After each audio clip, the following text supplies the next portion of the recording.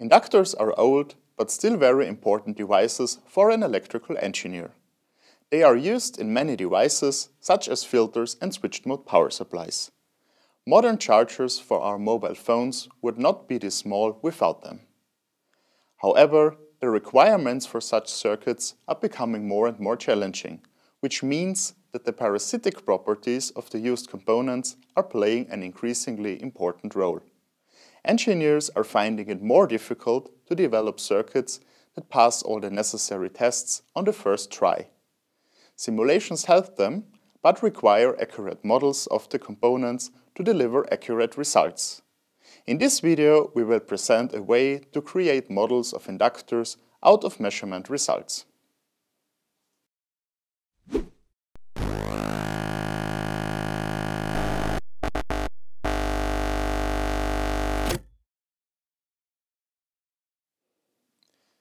If you have not seen the video about S parameters yet, we recommend to watch it first. Otherwise, the first part of this video could be a bit confusing to you. In this video, we describe the method to measure the S parameters from two-port devices. The standard file format produced by a vector network analyzer is the so-called touchstone file format.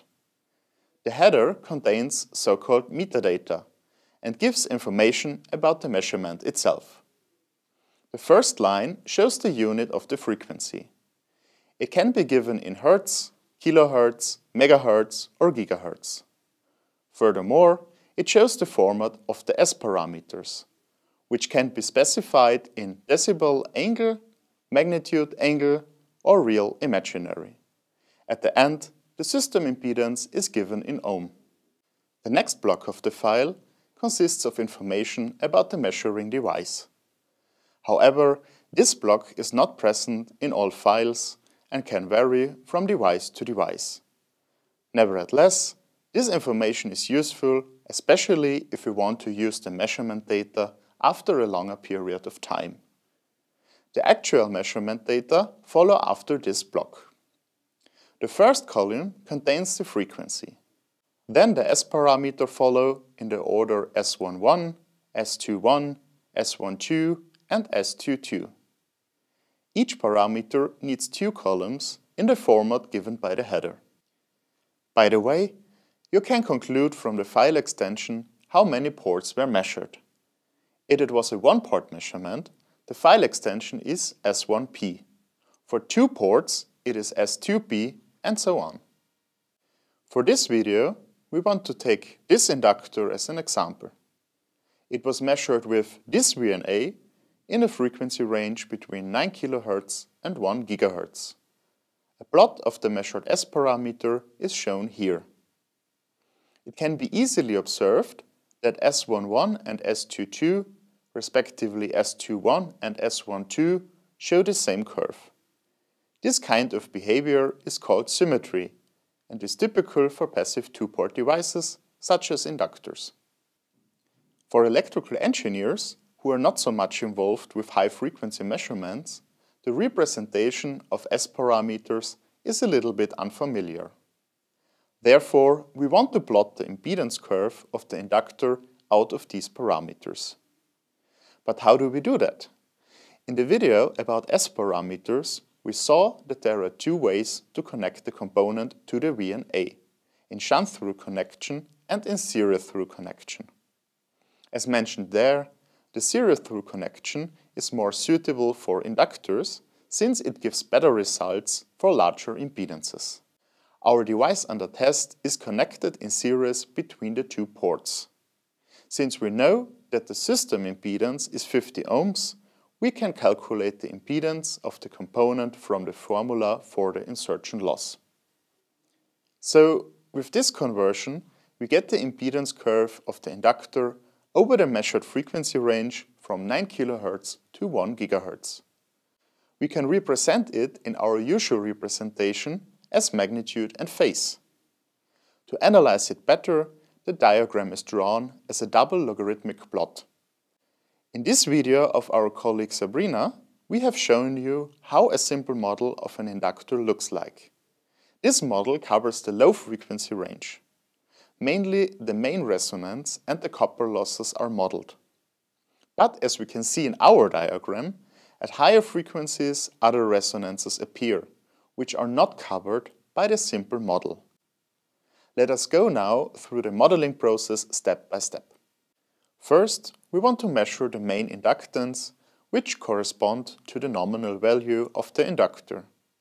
We see that at the first slope of the impedance curve, the phase shift corresponds to 90 degrees. To calculate the inductance, we choose one arbitrary point on the slope and read the value for the impedance. With the formula for the impedance of an inductor, we can then calculate the inductance. It should be noted that the copper losses cannot be measured with this method, since it has to be measured at DC voltage. We must therefore determine these with a separate measurement. After the first peak, which is also called main resonance, the inductor shows a capacitive behavior. This resonance can be modeled by a parallel capacitor. To determine its value, we can again read the impedance at one point at the slope and calculate the capacitance via the formula for the impedance of a capacitor. What is missing are the iron losses, which occur as damping of the main resonance, or in other words, they determine the Q factor of the main resonance. So, we simply take the height of the peak as the value for this resistance. But it has to be noted that the measurement of this peak is not so easy if the impedance value there is very large. So far, our model has not been different from that of Sabrina. But if we want to take this model for the simulation in higher frequency ranges, we have to take the additional resonances in account.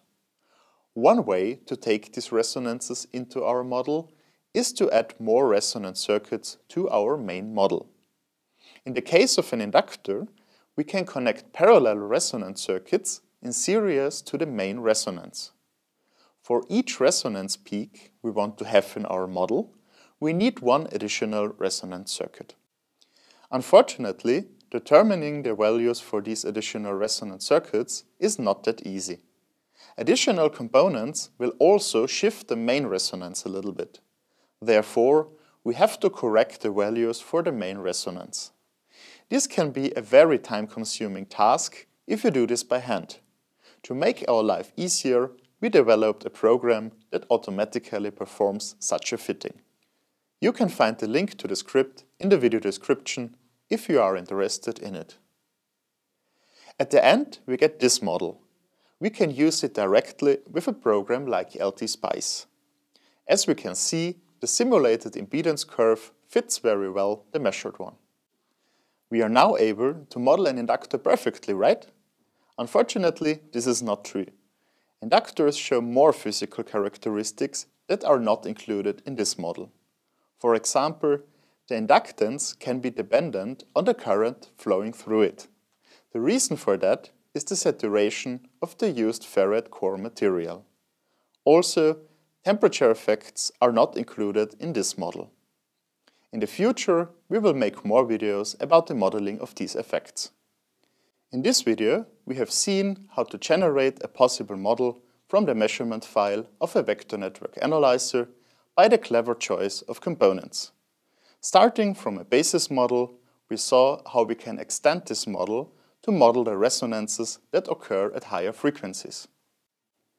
I'm Christoph with the Institute of Electronics and the Institute of Microwave and Photonic Engineering. We hope you've learned something today, but anyway, thanks for watching.